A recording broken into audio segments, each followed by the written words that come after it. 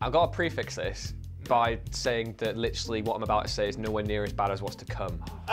So that's all I'm saying. I've never seen The Usual Suspects. What? What? Yeah. What? Yeah. Oh, yeah. dude. Yeah. Do it. Yeah. Come on, man. I mean, you haven't seen 5 films, Jules. Yeah, I mean, that's the reason why. That is the reason. No, this is the reason why. I have not seen The Usual Suspects because it was sport for me in an IGN review of Assassin's Creed of all things. So I'll set the scene. Okay. It's 2007. Assassin's Creed 1 has just come out, and IGN are reviewing the game. And as you do back in those days, you're watching IGN and you're watching the review, and the guy's like, "There's a big plot twist in this game, but I won't spoil it for you because it'd be like going into The Usual Suspects and knowing that Kaiser Soze is Kevin Spacey."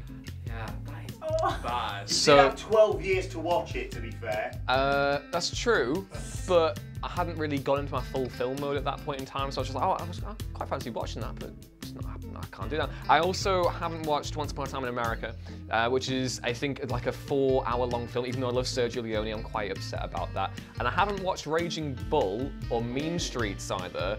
I've not seen those early Scorsese films. The reason why I haven't seen Raging Bull is because I'm kind of worried that it'll replace Rocky as my favourite sports film of all time, and I love Rocky. I don't want that to happen. It's phenomenal, man. You should definitely see it. I'll definitely want, but honestly, I don't think I'll ever see The Usual Suspects.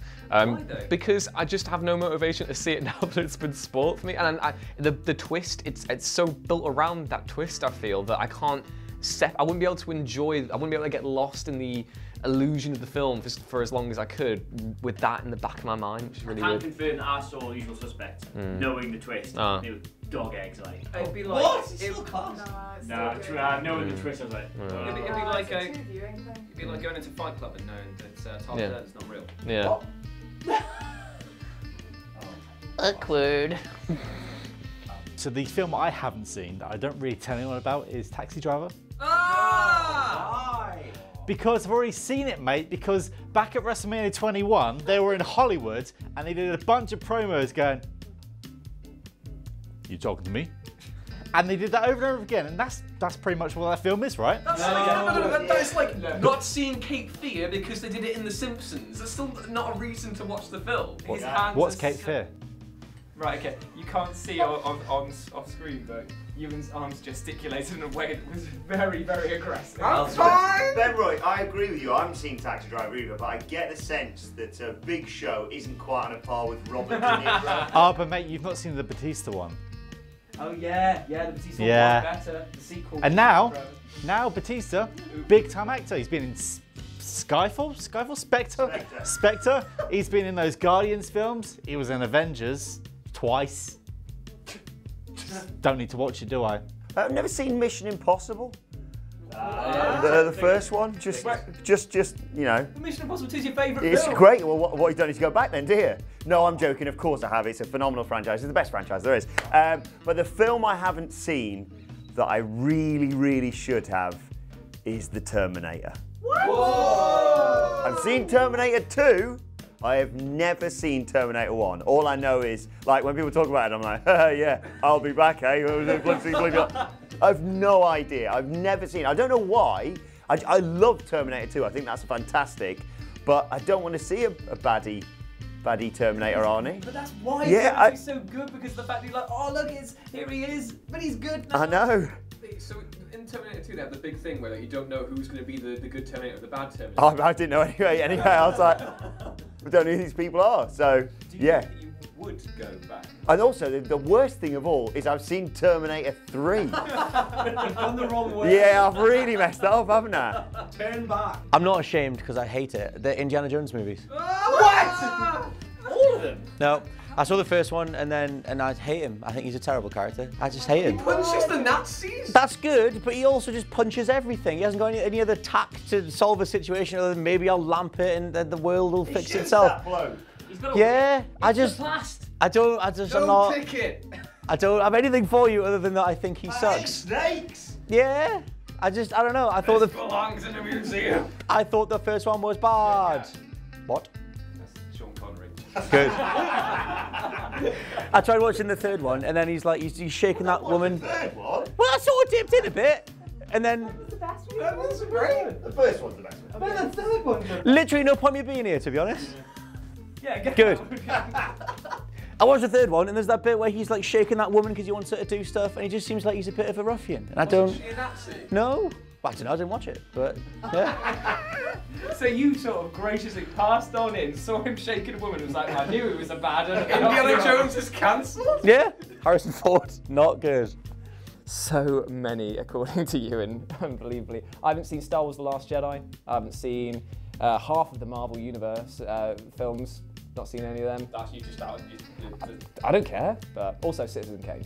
Ooh, to be fair, everybody says they've seen Citizen Kane. Nobody's seen Citizen Kane. I'm very much of the Lisa Simpson of like, ooh, the Kane from Citizen Kane. Wait, there was no Kane in Citizen Kane. It's very much like, I laughed because I was like, haha, that's, wait, it's not in there? Okay. Yeah, I know it's meant to be the greatest film of all time, according to a lot of people, but I just have never got around to seeing it. Like, and I did film studies as well, so I would have thought that it would have come up at that point, but no, they made me watch horrible films instead that were very, very boring. But I'm not going to list them now because it will piss off more people than saying that I hate Citizen Kane. Raiders of the Lost Ark, gotcha.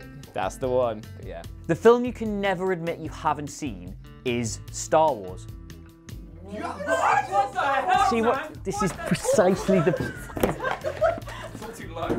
It's precisely my point. You can never admit, I've seen Star Wars. Of course I've seen Star Wars. I'm a nerd and normal, but you can never ever admit you haven't seen Star Wars because nerds, as we all are, get like this when you don't have that one core shared experience. It becomes about your childhood, about your teenage years, about your decisions in adult life.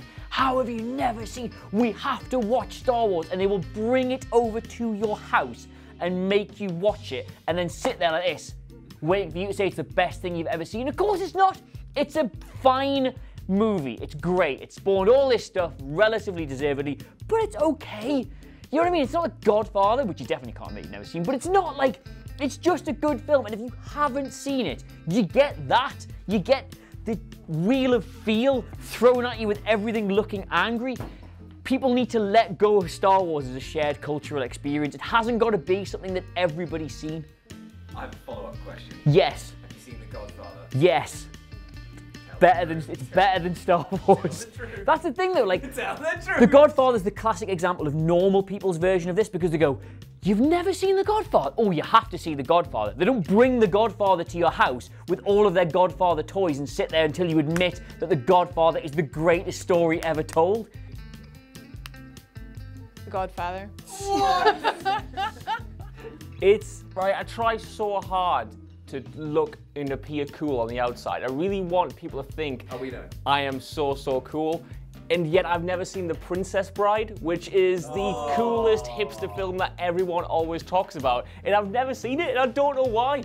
Rob Reiner, the director, more like Rob Weiner. He's made some absolutely class films. He's made like Misery, he's done Stand By Me. That period is so good, and The Princess Bride is smashed right in the middle of it, and I've just never gotten around to see it. People quote it at me, and it just goes straight over my head. I'm sure it's hilarious. I'm sure it's really funny. I sort of feel like I'm saying that I've never seen The Big Lebowski or something. It's sort of got that cultural touchstone in kind of nerd fandoms, and yet I don't even know what it's about, to be honest. I know it's kind of like a fantasy send-up. I know Andre the Giant's in it, which all of those things alone should be enough to make me see it. And yet, at every single time I've had the opportunity to, I go to the Tyneside Cinema Cult All-Nighter, which plays every single year, and it shows so many movies. And The Princess Bride is always one of the staples, and people get so hyped for it all over Facebook, them leaving comments. They're dressing up. I've never even tried to buy a ticket, never even contemplated buying one. I've seen absolute dire stuff there. I've seen Batman and Robin there and not seen The Princess Bride on the big screen that I'm sure people would fall over themselves to try and do. And then, nah, just never. So supremely your thing, isn't it? You know what? I think that might be why I've avoided it, because people keep saying it's my thing, and I know it will be, but I'm giving it the contrarian. Nah. You don't know me. You don't know me. I know me. I'm one of a kind. I'm one of a kind. I'm unique because I know as soon as I watch it, I'll fall in love with it and have to admit that everyone I thought wasn't as cool as me is now right. It's the same with your music taste, though. If people have heard of them, you don't want anything to do with That's them. it, you know? I mean, you know what? I've tried my entire life to shake off that hipster kind of cynical thing. Haven't tried that hard, evidently. Haven't tried that hard. Try to cultivate it. No! The Princess Bride. No! It's more like 8 films I haven't seen. Like, I actually don't know how many's in it, but the Fast and Furious, I haven't seen a single Fast and Furious movie. I've keep saying that I'm going to do it. I'm going to like binge them all and have them back to back and have a great like Fast and Furious weekend or however long it takes to watch all these crazy weird family films. Like I feel like they would actually be like completely my sort of thing because they're just big dumb fun with Vin Diesel doing big flips and stuff. So I was like, maybe I will try this. And the one time I have actually invested any sort of time into watching the Fast and Furious was 20 minutes of the first film that I was watching and didn't realize it was in Spanish the whole time, and I couldn't understand why I didn't know what was going on. I thought I was waiting for the subtitles to kick in, and I was like, it's I didn't realize it was a Spanish film like the whole time, but Familia. yeah. Yeah. Oh. Where were you when you watched it? Where was I? Yeah, you were in Spain when you watched it. No, I was in the UK. Oh, then how the hell did you get a Spanish copy? Look, I tried to bootleg it off a stream. Oh, this is where it is. I tried to bootleg it off a stream. I was ready, I sat down, Fast and Furious night, had it on, 20 minutes. I was still like, huh? I can't believe you stuck with it for 20 minutes. There was just loads of car chases. I was like, maybe even if it is in Spanish, maybe I'll figure out what's going on. Like, I don't know, I thought it was scene setting for a good 20 minutes. I thought it was just 20 minutes of them being like, okay, we're in Spain. Like, that's the theme, like. The press release said this is very intellectually stimulating. Yeah. What they're going to spend all this kind of time without subtitles. Look, well, yeah, I haven't seen any of the other ones, and it's. I can't say I've missed out, but I feel like, you know. We can. Well, yeah, I feel like it would add to my thing, and Hobbs & Shaw has just come out, so that's kind of like my time where I'm like, okay, I really should invest some time into watching all of the Fast and Furious movies now. But yeah, that's the one that I haven't seen any of them, which I feel like is quite a feat. And then the one that I have seen was a little bit in Spanish, so I still don't really know what's in it. Hello YouTube, we're turning things up to 11 with the launch of What Culture Music. It's our brand new channel featuring all those lists you just can't get enough of, including creepy hidden messages in your favourite pop songs. As well as radio-friendly songs that detail literal murder. That's as well as Chatty Faces, where we get personal with you on our sordid musical tastes, in-depth discussion podcasts, and we're even doing quality fun stuff like tournaments and quizzes too. There's going to be something for everybody, so come on over and make some sweet music with us. Or just watch the videos, that works too. Like, share and subscribe at the link below, and we will see you there. Bye.